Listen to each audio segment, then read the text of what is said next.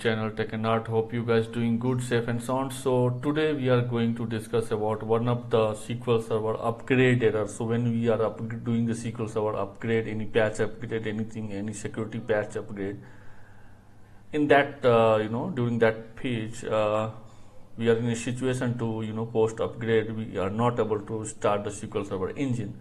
So in this video we are going to describe one of the error which we are facing. Okay, so before starting the session, I would request each and everyone who are newly joined channel, please like to subscribe and don't forget to share. Please visit the channel playlist SQL Server DBA. So let me start the today's session. So I have created one documents.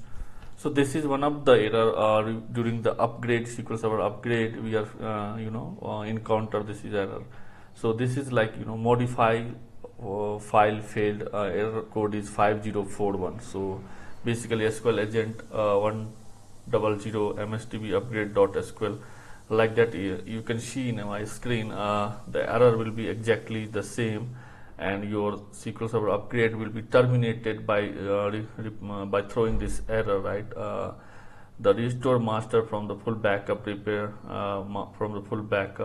repair it or rebuild it. For more information, please check this link and so on. So we are going to figure out why this error is throwing actually after the upgrade, and why we are not able to SQL Server restart. So we'll talk about more about the workaround, how to fix that error. So this is one of the error during the post upgrade we are facing and not able to restart the SQL Server. So workaround is like whenever you encounter in a such situation, post any upgrade, any SQL Server apply patch or any security update.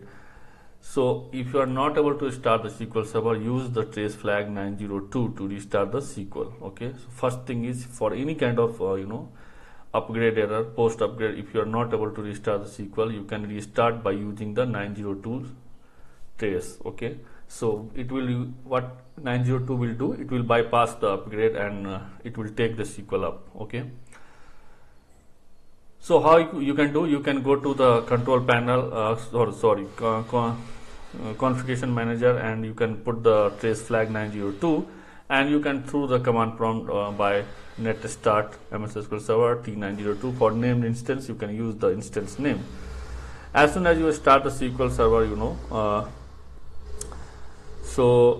need to check what is the things happen. So in this situation, in this error, 5041 modify file failed, it is causing the MSDB database. Okay, so you need to figure out what basically causing the MSDB database. So basically what happening, right?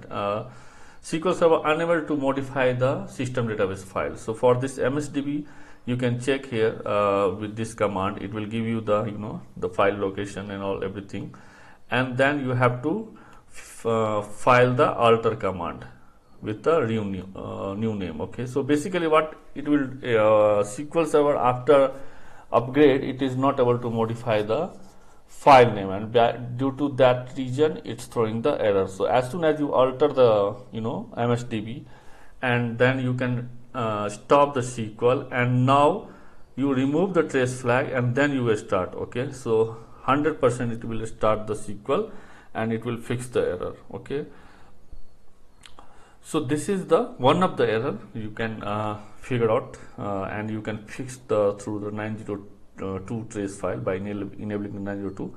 So I'm requesting to you guys, whatever you guys encountered during the upgrade, SQL Server applying patch or whatever, so you can do a comment what type of error you got it. Okay, this is one of the error, and 902 you can utilize for any kind of error to start the SQL.